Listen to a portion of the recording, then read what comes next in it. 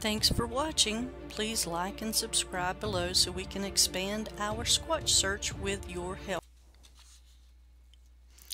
Arizona Bigfoot. Please tune in for our live show on Wednesday mornings as we cover weekly Bigfoot poll findings, upcoming shows, and Bigfoot news, and much more.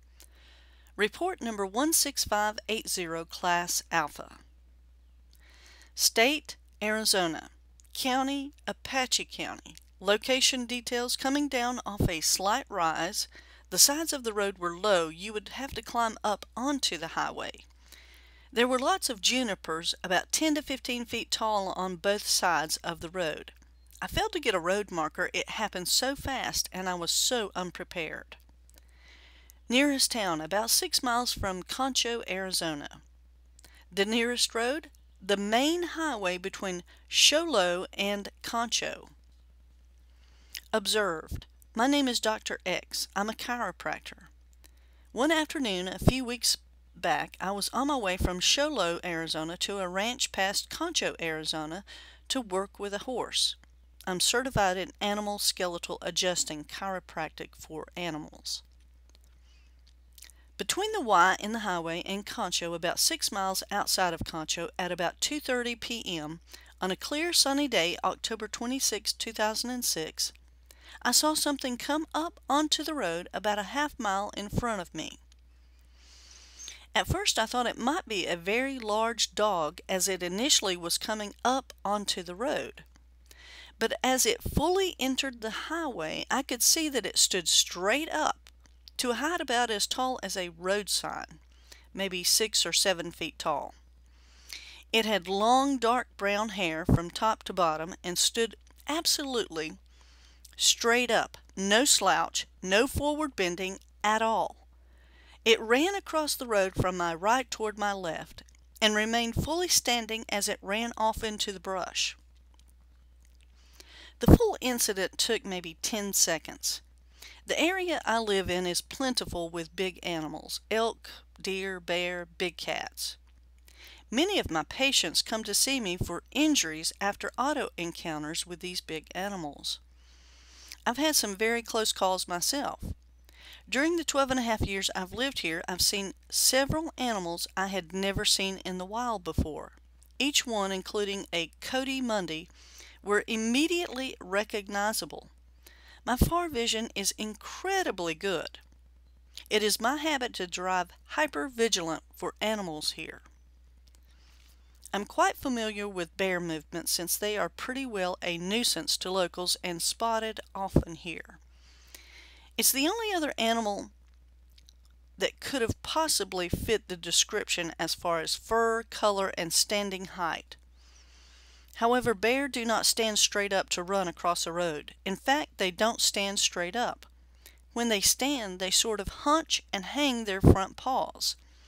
This did no such thing. Immediately, I was very confused because I thought it looked like how a Sasquatch is described, but I didn't believe there might be any such thing as Sasquatch in Arizona of all places. The Pacific Northwest maybe, but Arizona? It was beyond my conception.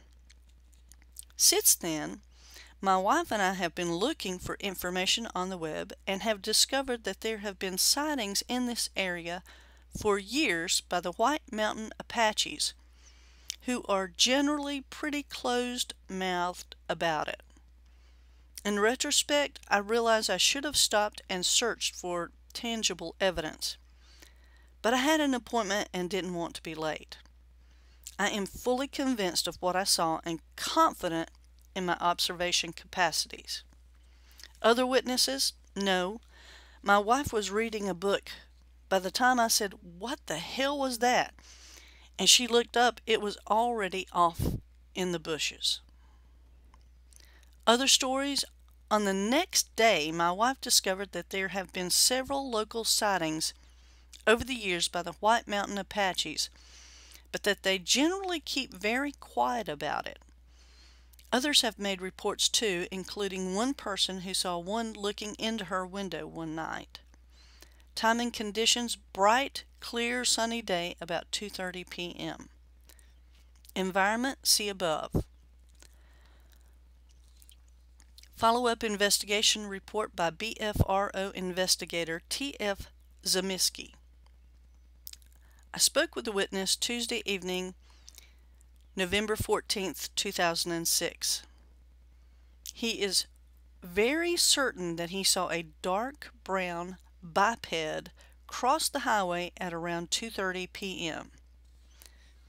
A few details to add. He was driving around 70 miles per hour and saw an animal step up onto the road from the right side about 1/2 mile ahead. As he rapidly approached the biped, it crossed the road without turning to look toward the vehicle. He slowed at the location where the Sasquatch disappeared in the juniper trees on his left side. At first he was shocked to see it. Then he was impressed by the very erect posture.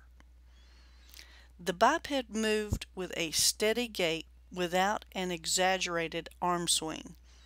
It was covered in dark brown hair that he could only guess was 4 to 6 inches long. At the distance and speed he was driving, he is not able to provide any more detail. Elevation in this area is 5,000 to 6,000 feet. The elevation drops toward the northeast away from the Mongolian Rim.